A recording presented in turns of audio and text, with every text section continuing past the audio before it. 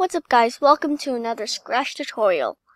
In this video, we'll be looking at how to add GIFs in Scratch. But anyways, without further ado, let's get started.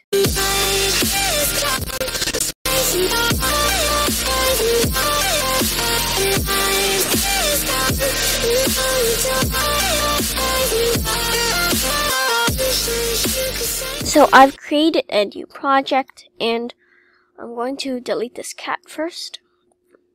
And we're going to first find a GIF. And I'm going to choose a Scratch GIF, of course. So I'm basically just going to right click and save the image as. And I'll save it as Scratch GIF. And we'll save it like that. Alright, so next we're going to upload it from here. So upload sprite, and we can upload our Scratch GIF right here.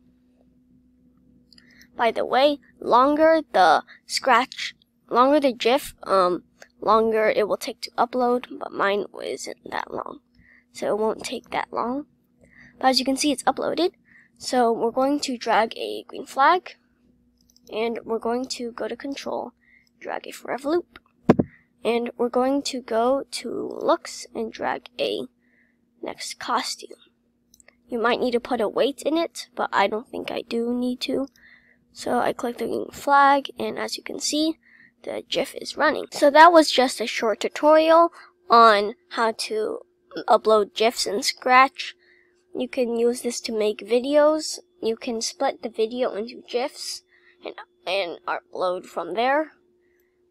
But just saying, if you're going to do that, make sure not to upload all the GIFs into one sprite, because that would cause Scratch to lag a little bit.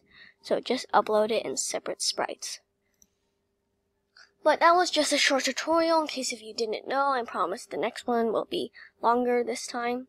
But anyways, that's all for today. I hope you enjoyed it. Leave a thumbs up and subscribe if you haven't already. Only a small percent of viewers who watch my videos are actually subscribed. So if you enjoyed the content, please make sure to subscribe. It's free and you always can change your mind later.